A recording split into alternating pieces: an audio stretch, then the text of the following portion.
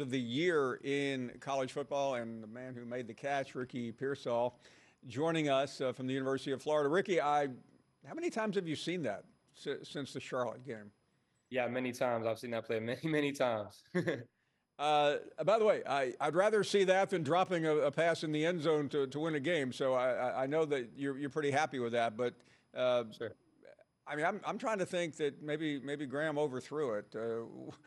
What was the conversation like after you made the catch? Yeah, I think it was a pretty short conversation with it on the field. He was just really amped up for me, but we talked about it a lot after the game. We met up after the game. We usually do that, and we were talking about the play.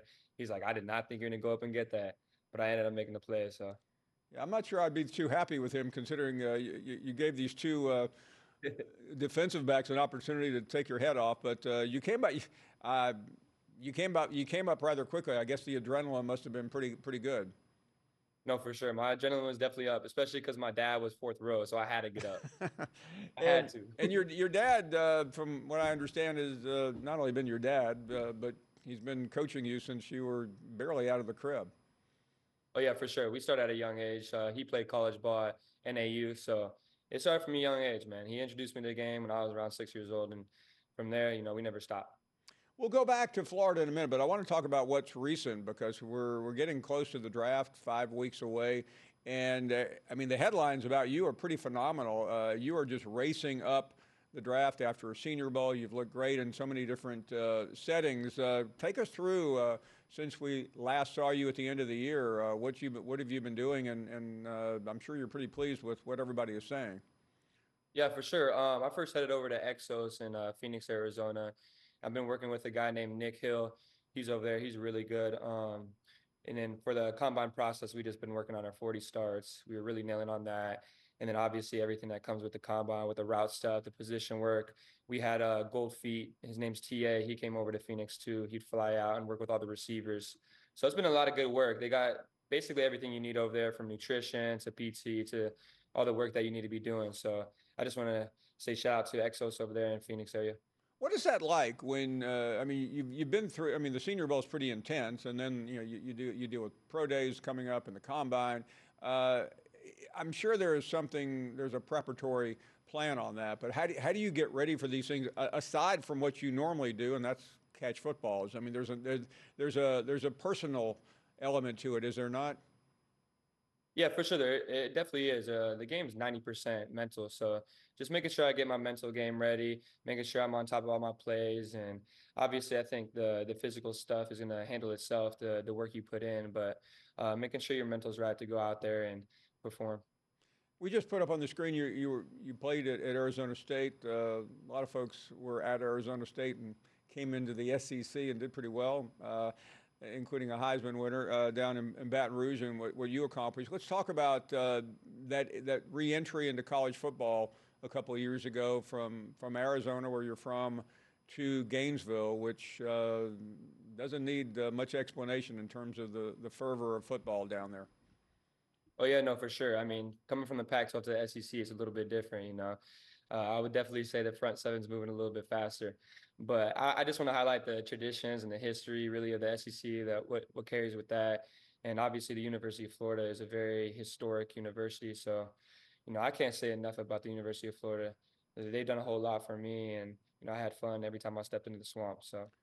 Ricky, there's so many questions about this upcoming season that you won't be part of because of the schedule. But how would you describe your years there, especially being part of Billy Napier's system? Yeah, man, I enjoyed every part of it, really. Coach Napier does a fantastic job over there, along with the rest of the coaches over there. They had a really good group of people in my corner, and I can't thank them enough. All the improvement I have had the last 2 years, I owe it all to them. They're very detailed in their work over there. Coach Napier changed the culture, that's for sure. All the guys are just going through another year with him and trusting him more, so we're expecting big things from them coming up. So I want to ask you about that before we get back to the NFL, because you know what the schedule is. It's ridiculous. Everyone has said that. There's a lot of confusion over how Florida ended up with the toughest schedule in the country. But give us a preview of what you are leaving behind in Gainesville. Mertz remains. A lot of young players, a lot of talent, but the schedule, it seems like it is on everyone's mind. Yeah, for sure. There's a lot of talented guys over there. There's a lot of young guys that are up and coming. One of the dudes I was mentoring over there, a young guy by Trey Wilson. He's extremely talented. I think everybody should be on him after this season coming up. So, I want to highlight him. He's a tremendous player, and obviously Graham Mertz is over there too. He's one of my good buddies to this day, and I expected him to have a great season too as well. So, I expect big things all at the University of Florida. Ricky Pearsall with us. Ricky, as you leave behind, you're dealing with what every young player deals with. You stayed behind to improve your stock, and you did that. What are you? I mean, I know what I'm reading, but what are you hearing from your people in terms of what to expect over these next 5 weeks? Yeah, I'm hearing all kinds of things, man. But for me, I just got to take it day by day. That's really all I'm thinking about. When I feel like when you worry too much in in the future versus the past, that's when you kind of just build that stress for yourself. So being able just to stay in the moment and be present where my feet are at, that's all I'm focused on and with the work I can handle right now. And you mentioned the Pac-12.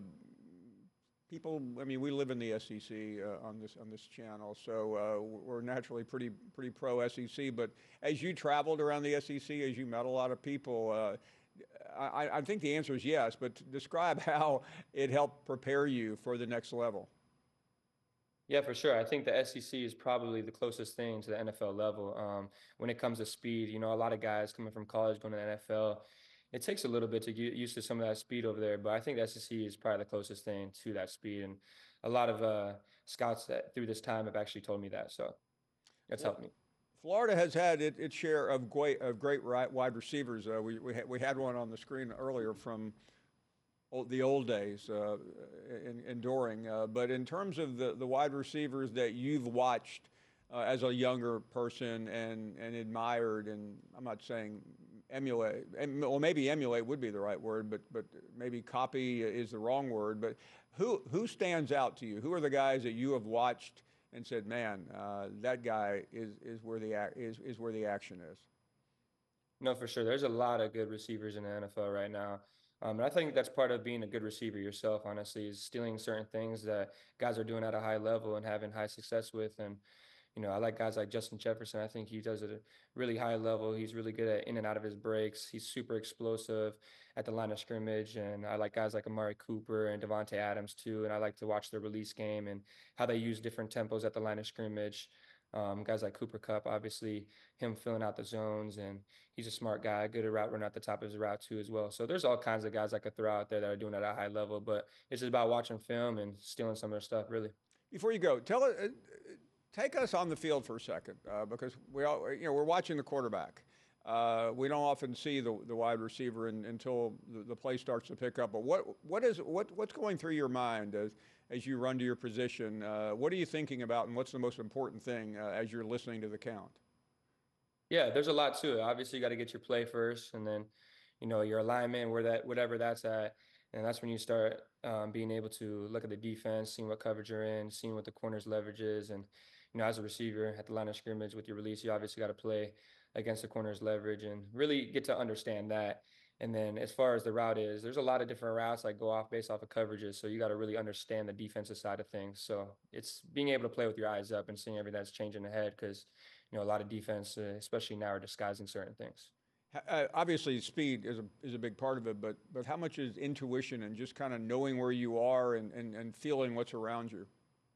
Oh yeah, for sure. I think that's probably one of the best attributes as a receiver is just awareness. Knowing where you're at on the field and knowing where the sideline's at too. I mean, that's an obvious one, getting your feet in. So, but just being able to know where you're at on the field and having awareness where guys are at, where certain zones are at. Ricky, it's been fun catching up. All the best. We'll be watching in a couple of weeks, and congratulations on an amazing career at the University of Florida. Be well. Thank you so much, Paul. I appreciate you having me on the show. It's our pleasure. Ricky Pearsall, one of the greats this year in the Southeastern Conference, and we'll take a short break. Much more to come right after this.